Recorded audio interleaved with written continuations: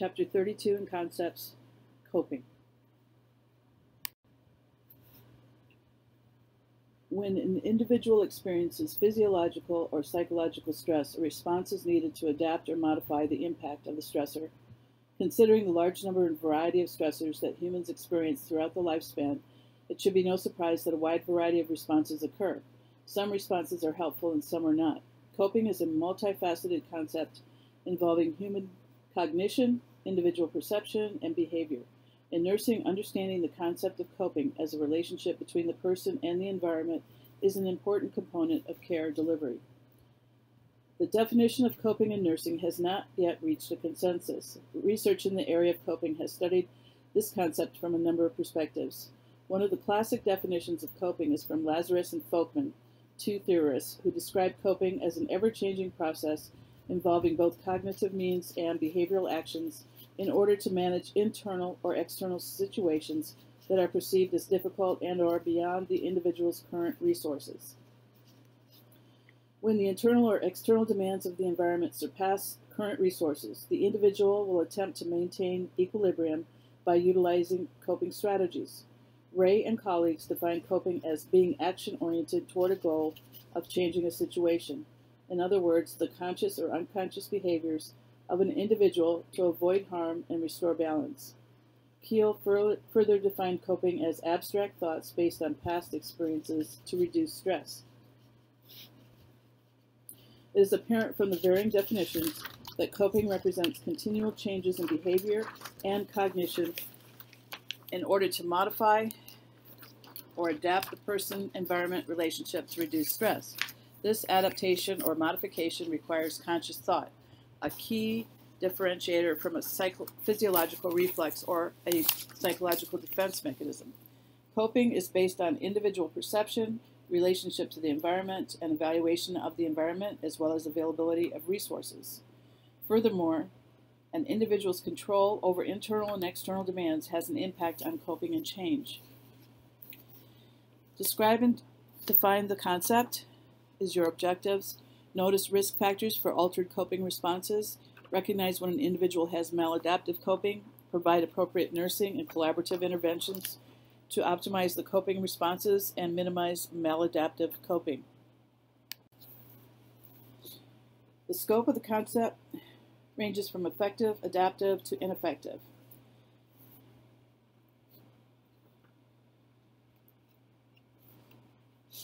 Cognitive assessment.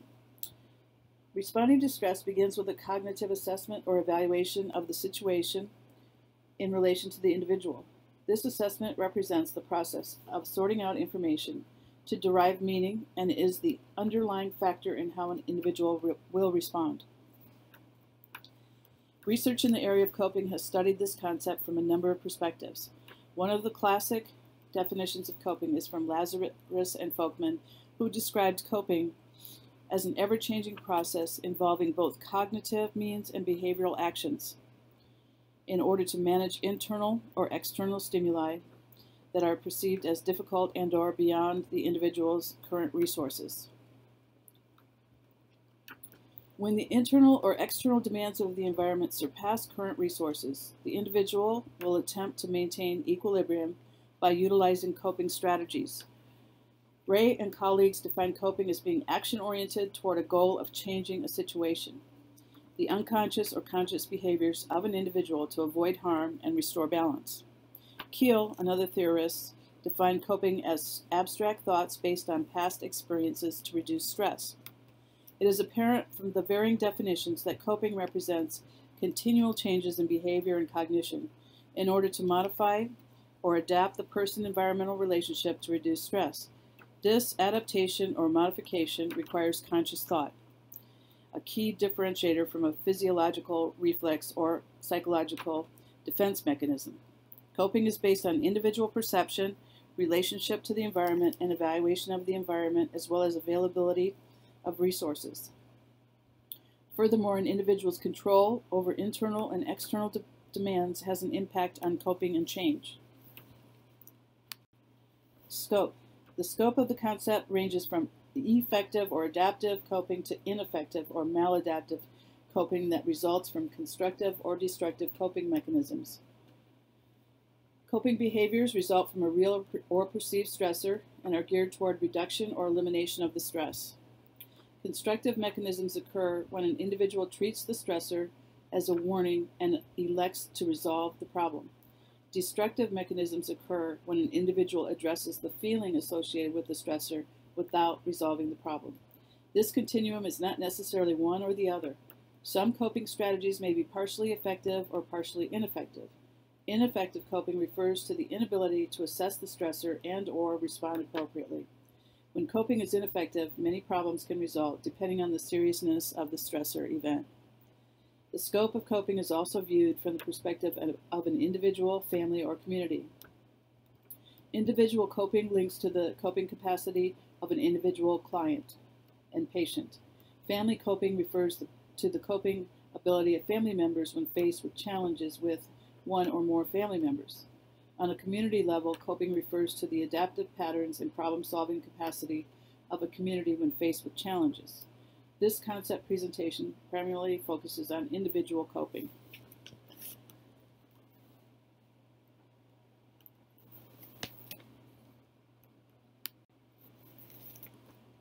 The coping process essentially involves an assessment of the stressor, an assessment of the available resources to deal with the stressor, and then engagement through the adoption of one or more coping strategies. Outcomes are dependent on the effectiveness of the strategies selected. This is a complex, nonlinear process because of the multiple variables involved. Cognitive assessment. Responding to stress begins with a cognitive assessment or evaluation of the situation in relation to the individual. This assessment represents the process of sorting out information to derive meaning and is the underlying factor in how an individual will respond. There are two phases in cognitive assessment. The first involves primary appraisal or an additional evaluation to understand the situation. The individual evaluates the potential for harm to self or to a loved one's well-being, self-esteem, or personal values, and may determine how much personal control can be exercised over the situation. Here, the individual evaluates the resources available to overcome, eliminate, or reduce the stressor and determines to what extent the problem is controllable.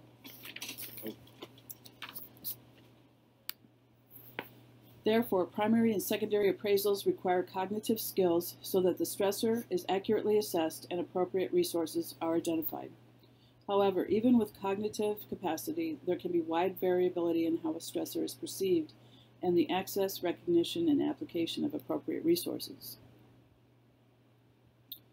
Multiple variables influence perspectives for primary and secondary appraisals. One of the major influences is the characteristic and context of the stressful event, including perceived controllability. Key personal elements include level of education, past life experiences, current coping style, values and expectations, beliefs, self-efficacy, and worldviews. An individual's world is heavily influenced by his or her culture. A situation itself may or may not be perceived as stressful, depending on one's culture, and the response to an event is often culturally based, such as religious beliefs, social values, beliefs concerning the meaning or purpose of an event, and the individual's beliefs concerning his or her own purpose in life. Cultural beliefs such as shame, discrimination, gender constraints, help-seeking activities, and stigma may affect how the individual copes in a situation. Engagement. This is the second process which follows the cognitive assessment and refers to how the problem is addressed or the individual's engagement with the problem. In other words, the primary and secondary appraisal drive the action an individual takes to cope with the stressor. After an individual takes action, a reappraisal process is done where the individual evaluates which coping mechanisms were effective and which ones were not, leading to the process of adaptation or the incorporation of all coping processes to reach a new equilibrium or to return to the previous or normal state.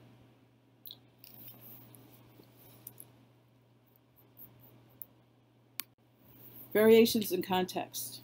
There is little agreement in the literature regarding the classification of coping strategies in stressful situations. However, three predominant themes or common distinctions among the various strategies are problem-focused coping, emotion-focused coping, and meaning-focused coping.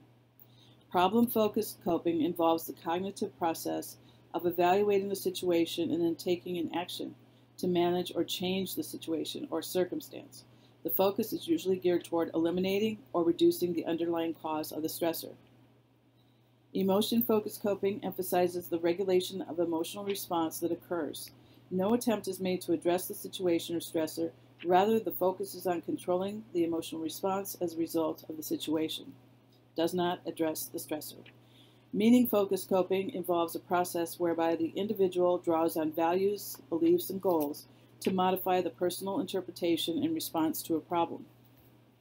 Although individuals typically apply a combination of these strategies when coping with stress, research has shown that problem-focused approaches tend to be more effective than emotion-focused strategies, especially avoidance behaviors. Some situations, however, are beyond the control of an individual, so problem-focused approaches are not always reasonable or indicated. Inherent in these three categorical distinctions is the assumption that the individual is able to accurately appraise the situation and current resources and has the ability to determine an appropriate course of action that will produce change. The types of coping strategies can change depending on the perceived outcomes of the stressor and the perceived ability of resources. For example, when a role is threatened, the individual utilizes more of a problem-focused direct coping plan to relieve or eliminate the stressor. A second major distinction of coping is effective and maladaptive coping behaviors. Positive coping behaviors are those that address the underlying stressor and have a reasonable degree of success. Maladaptive coping behaviors are those that do not adequately address the underlying problem. Consequences. Consequences of poor coping can result in multiple issues, particularly for the individual already stressed. Specific consequences are difficult to describe because these are highly variable. It depends on the type and number of stressors involved, the way the stressors are perceived, the length of time that they've occurred, the type of coping mechanism, if any, implemented, and the degree of effectiveness and the resilience of the individual. Two individuals faced with the same stressor often have very different outcomes because of the variables. The consequences of poor coping can be physical, psychosocial, or both. Examples include a decline in physical health, development of mental health problems such as depression and anxiety, a reduction in functional ability, a change in social status, financial status, or relationships, and alterations in family dynamics. The type of coping strategy or resource one uses can have an effect on the outcome. Maladaptive coping responses often lead to physical health problems. The use of alcohol or drugs to escape the stressor can lead to self-injury or long-term consequences such as addiction. Likewise, failure to adequately respond to a stressor can result in health consequences as a result of the stressor itself. An individual who uses avoidance or denial will have far less favorable outcomes associated with the stressful event. In a study involving cardiac patients, Levine and others found that patients in denial were less likely to follow discharge instructions, such as adding an exercise regimen, and as a result, these patients had more rehospitalizations 1 year following the cardiac event. Avoidance as a coping strategy can be somewhat useful in situations that are perceived as short-term and uncontrollable. However, avoiding the stressful event or feelings surrounding the stressful event can lead to increased emotional distress, longer recovery times, less effective problem solving, and maladaptive responses. Risk factors. All individuals use a variety of coping mechanisms throughout life, regardless of age, race, or gender. Although most individuals have effective coping mechanisms, there are risk factors associated with ineffective coping capacity. Those depend on how the individual perceives the stressful event and the ability to identify and use resources. Any perceived threat to self or loved one's well-being can be judged not only as a stressor, but also as a situation in which one has little control. The ability to determine what resources are available and how these resources can be utilized is essential for coping. Therefore, risk factors for poor coping link to one or more of the following: inability to accurately assess the stressor, denial or avoidance of the stressor, an actual or perceived lack of control over the situation, an actual or perceived lack of support, no experience or poor past experiences handling stressful situations.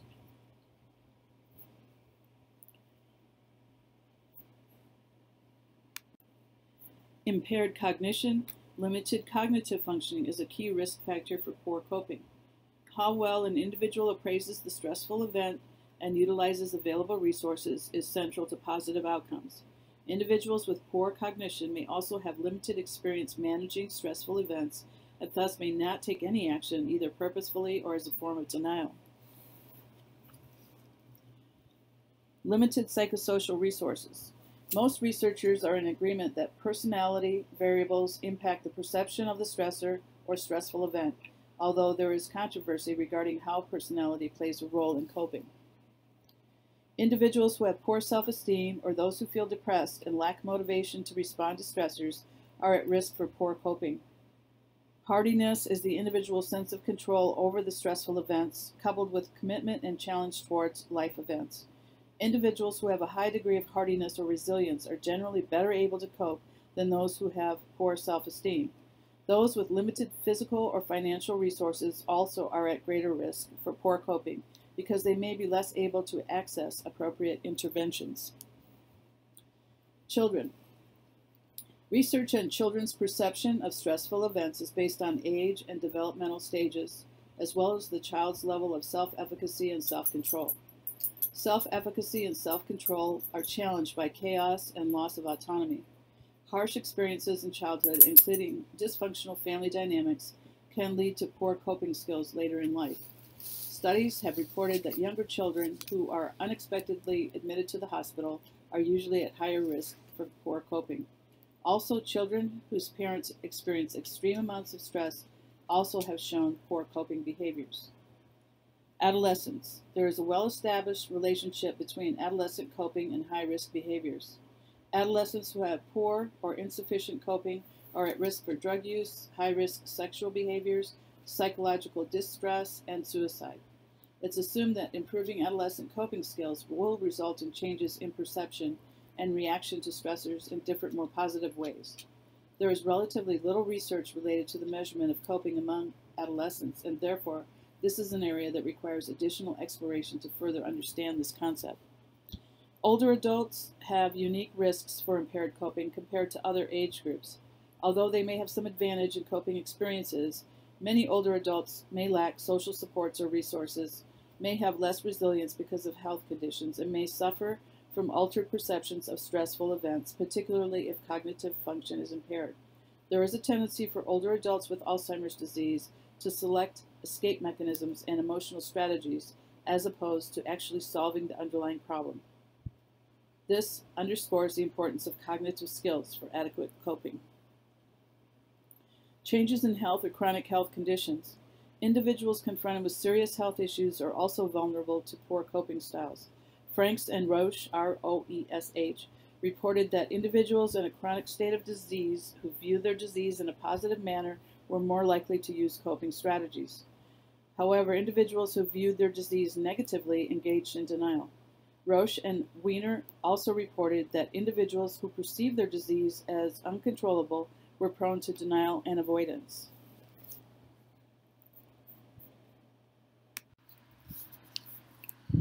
Assessment. Nurses learn that about an individual.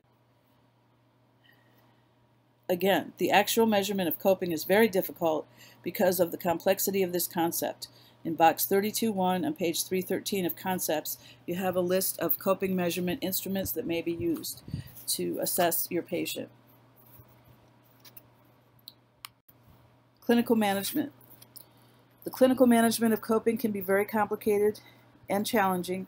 Primary prevention strategies for coping are nonspecific and linked to general strategies that optimize wellness. Maintaining good health and proper nutrition, exercising, sustaining positive personal relationships and social support networks, and preserving positive self-esteem are all common mechanisms related to positive coping. Community-based support programs for situational stressors are described further. Collaborative interventions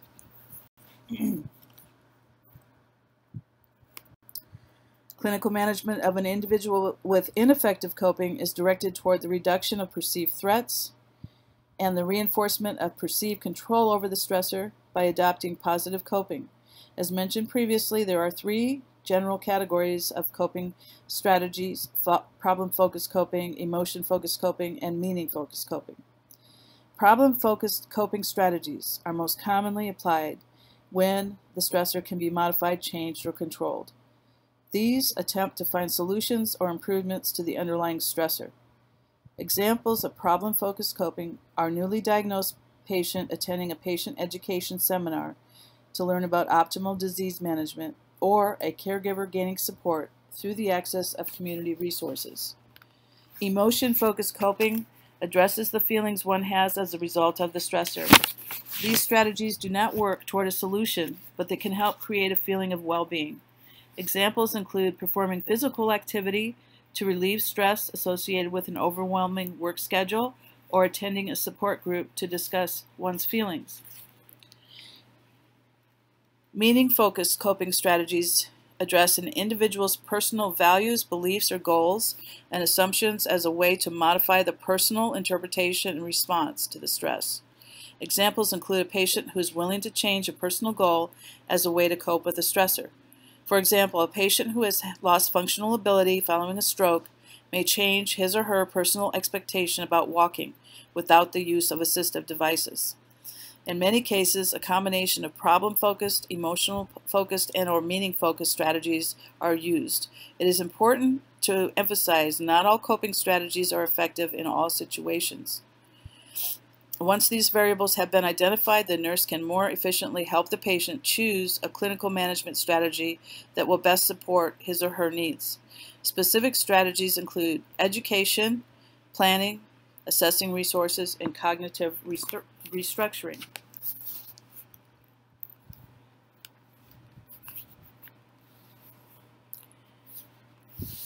Education regarding the situation and alternative coping measures is a powerful tool to increase self-efficacy and control.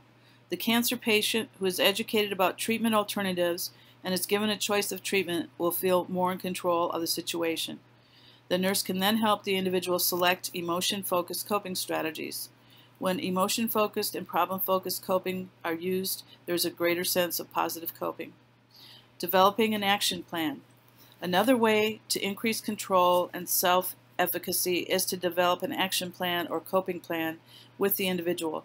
The nurse can assist the patient to consider various coping methods in various situations and develop an individualized plan. For example, the nurse might help the cancer patient identify several relaxation techniques, or perhaps create a list of activities to complete when he or she is feeling better.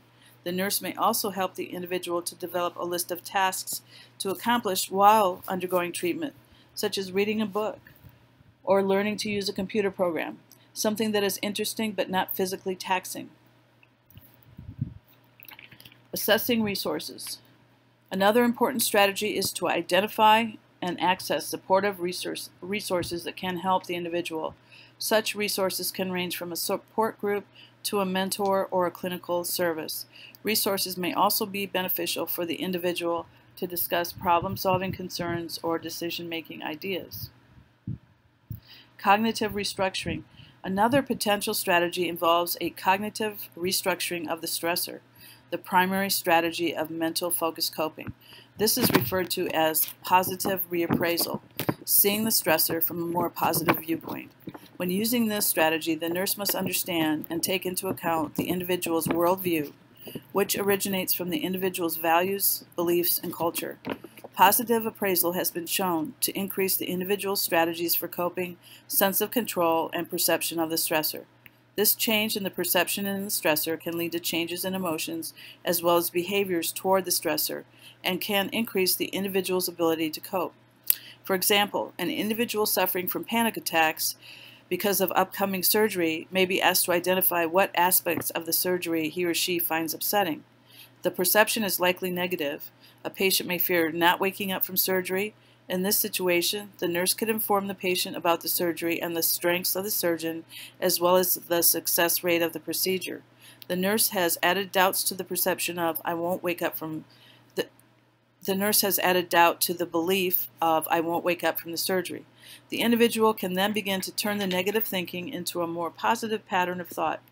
The increased understanding can provide the patient with a greater sense of control and a much more positive perception of the upcoming surgery.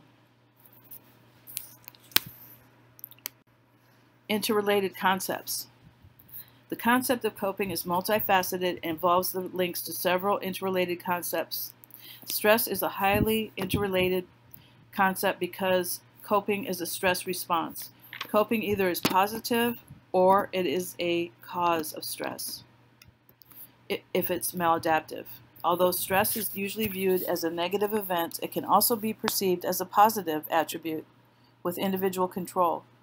The terms stress and coping can be viewed as having an equal but different effect on a person. Stress can be viewed as a situation requiring coping, or it can result from negative coping methods. So coping is how the individual views and addresses the stressor. A second interrelated concept besides stress is the health and illness concept of cognition. Adequate cognitive skills are essential for primary and secondary appraisal. Individuals with poor appraisal capabilities may fail to recognize or accurately perceive situations requiring attention, and thus making the situation worse. Additional concepts besides stress and cognition are culture, spirituality, and development.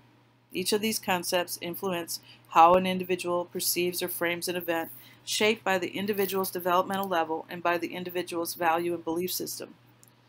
Functional ability and family dynamics are additional concepts that link to coping strategies and can be the reason for poor coping. The concepts addiction, anxiety, and mood and affect are interrelated because they can result from maladaptive coping, and they can also escalate poor coping strategies.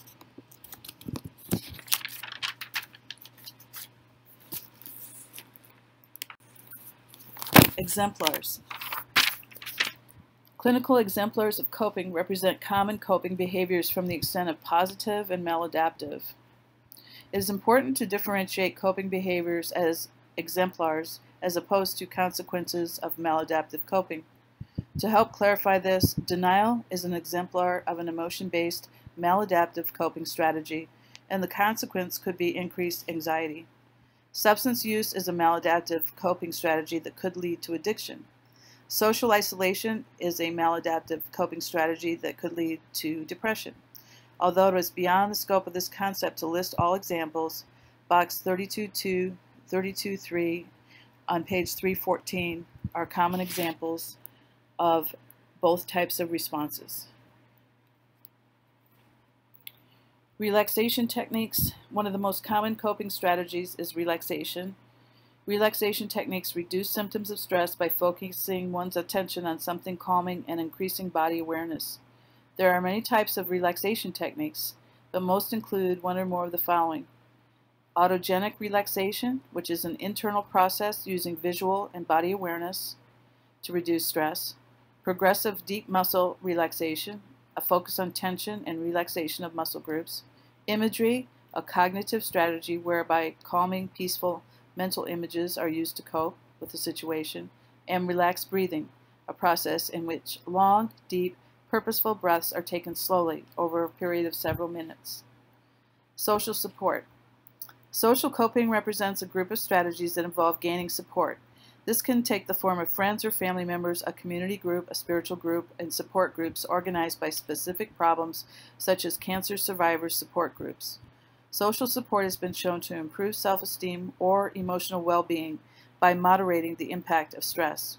In addition to the improvement of emotional well-being, support groups usually help the individual make good decisions regarding actions to take in response to this problem. An exception to this is if the social support negatively influences behavior, such as codependency. Reframing. Reframing refers to a positive coping strategy characterized by purposefully thinking about the problem in a positive aspect of the situation, in other words, finding the silver lining, or makes a cognitive decision to make the best of the situation. In this case, the meaning or interpretation of the situation is reframed to a more positive one. For example, a pianist who is coping with the functional loss of his hands now may begin to reframe the loss as an opportunity for a new career path, such as a music teacher or a piano tuner. Substance use. A very common maladaptive coping strategy is the use of drugs or alcohol as a means to cope with a variety of stress, particularly job-related stress or relationship-based stress. Substance use is considered a short-term coping strategy because it provides a temporary relief, and it does not address the underlying problem. In many cases, the coping strategy can exacerbate or make worse the underlying problem if substance abuse escalates, creating an endless cycle of stress, use, relief, stress. If the substance use reoccurs over time, addiction can result. Avoidance coping. Avoidance coping is an emotion-focused maladaptive coping whereby the behavior response is based on attempting to avoid the thoughts and or feelings associated with the situation. It can be demonstrated as doing things that are not helpful to a situation, such as washing dishes 3 times to address the fear of food poisoning, failing to respond in a timely manner, delaying action to finish an unrelated task, or failure to do something, such as avoiding a conversation when one is necessary.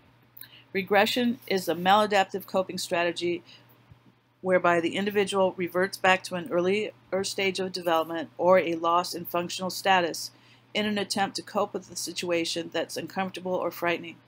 For example, an adolescent may demonstrate clingy, childlike behavior with a parent or other adult to cope with a significant disappointment, such as being rejected by a peer group.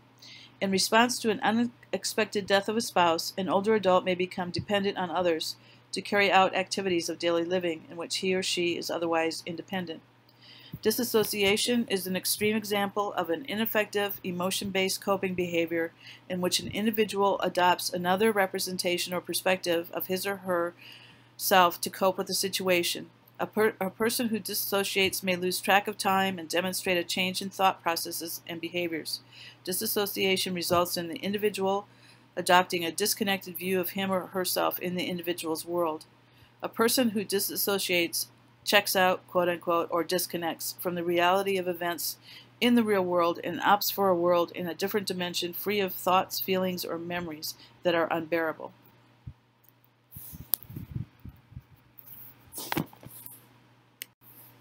Question: what is the key element associated with an examination of coping? Is it observation of behavior, psychological testing, physical examination, or assessment of vital signs?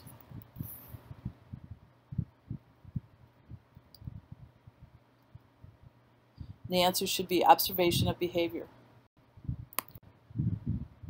Next question: what powerful tool will increase self-efficacy and control for a person who is stressed?